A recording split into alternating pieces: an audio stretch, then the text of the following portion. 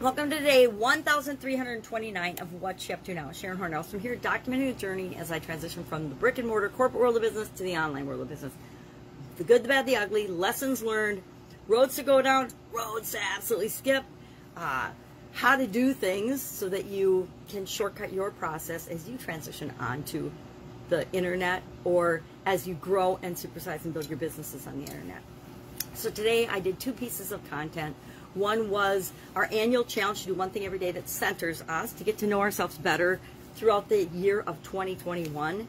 2020, I don't know about you, but it was definitely a discombobulating year for millions and millions of people. And so I didn't leave the year unscathed. I mean, things changed. I think the year was awesome for me. I had a lot of things that I benefited in 2020 that I never would have anticipated. But I thought 2020 was going to be this great year of vision and growth and awakening for people. And instead, it was a manipulated year of control and shutdowns and propaganda and nonsense that set us all decades behind our own progress in a lot of ways. So this year, beginning of the year, I was still feeling that way. Even the middle of last year, of course, when I picked out this journal and this book and this idea for the annual challenge in 2021. But even at the beginning of the year, I was just like, what the heck? I thought 2021 we'd roll into and we'd be better, and it's actually proven to be as bad, if not worse, for millions of people in 2021 than 2020 even was. So I'm really glad that we're doing this centering challenge, just to get to know ourselves and understand ourselves better, realizing that we have the personal power to decide how we're going to react and respond to all of this craziness and all of this chaos and all of this nonsense, and that we can still move toward what it is that we want, create our goals and objectives and dreams in spite of what's going on in the rest of the world. The rest of the world can go crazy and be all discombobulated and upset and freaking out and rioting and protesting and doing all the other nonsense they want to do, and we can still be moving forward in our lives to create the lives we want for ourselves and those we love and care about. Some people need to maintain their sanity to make the world a better place, because there's plenty of people that will choose to go the other way, and there's got to be a balance and I say goodwill out. People have got to remember that we think for ourselves and that we are not what the media and certain politicians portray us to be. We certainly are not that. So today our idiom was, not our idiom, our sayings day and our action from Do One Thing Every Day That Centers Us was all about how we see ourselves. And it was from Anwar Sadat, and he said, I was brought up to believe that how I see myself was more important than how others saw me. This is so important because so many people, and I used to be a lot this way, I like to remind myself to not be this way. Nowadays, it doesn't matter what other people think of me. It matters most what I think of myself. And sometimes it matters what other people think of us, right?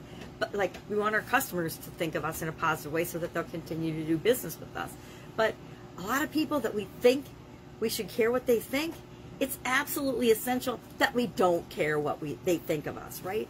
It doesn't matter with respect to building your business what your family members think of you. Boy, that's a tough pill to swallow for a lot of people, but it really doesn't matter. If they're not going to be your customers ever, they don't matter. Their thoughts, their beliefs, their ideas about your business don't matter. And if they've never run a successful business, you certainly don't want to be listening to them and taking advice from them, because they have no idea what they're doing.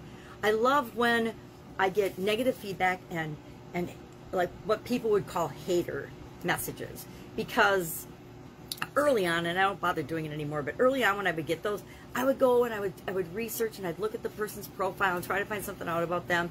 And inevitably, I would find out that what they were criticizing me for was something that they weren't doing, that they'd never in their life done. And I learned pretty early on that we take feedback from people that are ahead of us in the journey that we're wanting to take, or we take feedback from people that are giving that feedback with love and with our best interests in mind. But everybody else, yep, they get their opinion. They can hate us, they can love us, they can have their opinion. And it doesn't matter at all. It's who we're here to serve, the impact we're here to make, who we want to be, how we want to impact the world.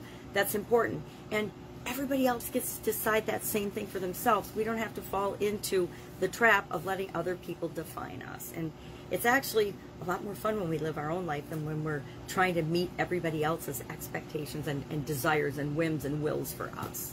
So I thought that was a great saying for today, and I think it's a great thing to remember every day or whenever it comes up, that it's important how we see ourselves. It's important that we believe in ourselves. It's important that we are self-aware and understand the impact that we have on other people and on the world.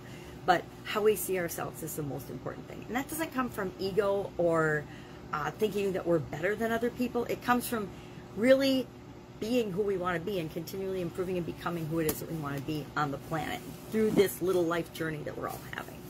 So for Supersize Your Business, our idiom, our expression today was let your imagination run riot. And I actually prefer the version let your imagination run wild over riot, given what's happened in at least the United States over the last year and a half. Last summer, not this past one, but a year ago summer was absolutely pathetic, embarrassing, and ridiculous in the United States of America, in many big cities, and especially in my, I live in a suburb of Minneapolis, Minnesota, and I don't even talk about it because I don't have the words to describe the heartache and the damage that was caused in just, Minneapolis and St. Paul and in Minnesota. And it was not because of events that happened. It was because of the media and the politicization or politicizing of an event that was used as an excuse to wreak havoc. Millions of businesses were destroyed and went out of business. And you'd hear people on social media, well, they have insurance for that. No, obviously you have no idea what you're talking about, and you've never owned a business or done anything in your life that you're spouting your mouth off about, because they don't have insurance for that. Riots are not covered by insurance.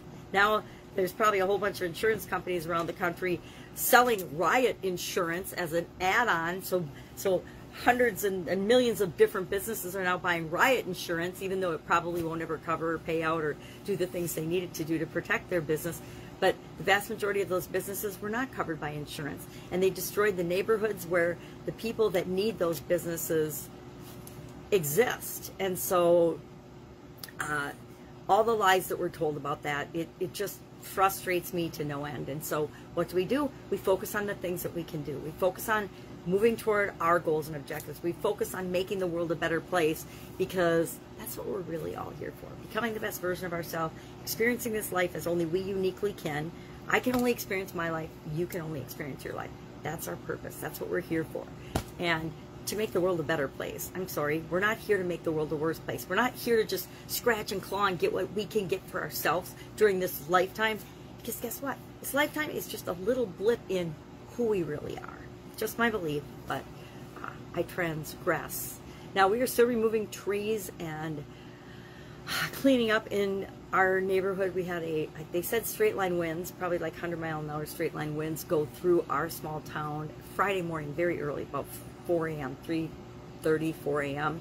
And, lightning struck a tree in our front yard, took out a couple of trees, and uprooted a pine tree. And so we're cleaning up all of that still, as most of our neighbors and the whole downtown areas. The lakefront park is pretty cleaned up already, but 100-year-old trees just uprooted in this storm. The roof of the the roof of our beach house we live right on, there's a river, and right on the riverfront there's a beach house, and the entire roof of the beach house was picked up and thrown 2 blocks away into the glass and the whole front of the library. Broke the windows, actually bent the railing around a balcony type area, took all the letters off, impaled this roof into the windows and the siding of the library. It's really incredible. But the force of nature, I guess nature gives us all a wake-up call every once in a while and says, stop what you're doing, time to clean up your yard, time to clean up this, time to clean up that. And nothing we had planned on doing, but it's just like when we get sick, if we have a health scare or a diagnosis, it stops everything else. It freezes time, and we just have to deal with that one area or aspect of our life. So curious what you're working on today. Curious if there's anything I can help you with. Any questions, please feel free to ask. Otherwise, go out, have an absolutely awesome day, and I'll pop in tomorrow and just let you know what I'm doing as I build and grow my online presence. Back and forth a little bit this year, but we can talk about that another day. Any questions, please ask, either about the offline or the online world. Been involved in 27 offline different businesses and industries.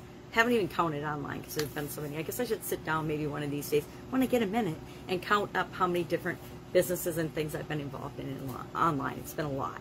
All right, have a great day. If I can help you in any way, ask. Otherwise, I'll be with you tomorrow.